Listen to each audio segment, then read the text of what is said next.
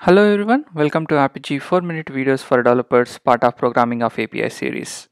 In this video, we're going to see how Apigee policy works. Myself Anil Sagar, I work at Google and Apigee platform. Prerequisites for this video, you need an Apigee Edge account. You can register at apigee.com/edge. You also need basics of Apigee API proxy. For that, you can refer earlier 4-minute videos. Let's talk about API policy. You know that Apigee Edge sits in between the client and the target server, where the API flows through Apigee Edge when we create an API proxy. We attach policy to one of the proxy endpoint or target endpoint in particular flow. I'm sure you are familiar with this code in JavaScript where the .join function does a specific functionality where it takes an array and joins by the joining element.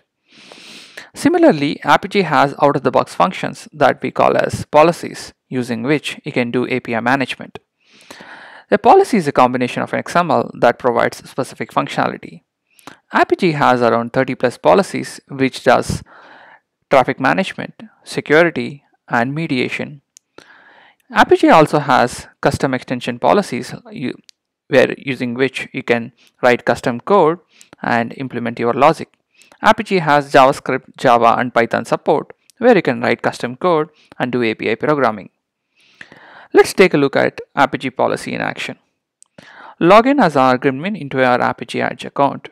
Once you are logged in, click on Develop and click on API Proxies to create an API proxy to see policy in action. Click on the Add Proxy button. I'm going to use reverse proxy type and give the proxy name as policy demo and use the backend server as mocktarget.apigee.net.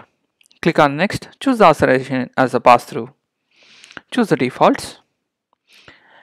Like we have seen in earlier 4-minute videos, we're going to attach policies to one of the flow in a proxy endpoint or target endpoint.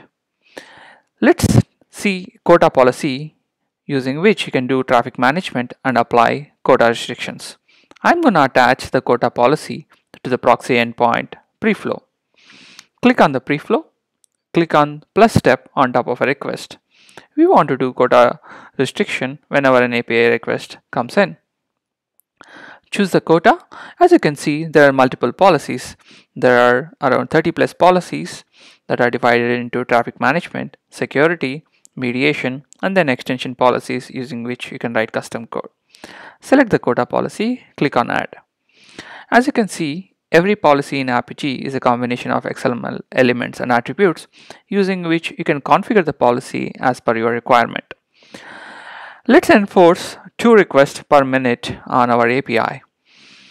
I'm going to remove the type calendar from the policy, and change the time unit to minute and change the synchronous to true, distributed to true. We do this to sync the counter across the message processors. You can read more about the policy about the proxy in the Apigee documentation. Search Apigee quota policy using Google to access the documentation. You can read about every policy element and attribute and what it does in the Apigee documentation. Enforce allow count to 2 and interval to 1. Save the proxy to see quota policy in action. Use the trace, start trace session. Let's quickly make some calls and see the policy in action.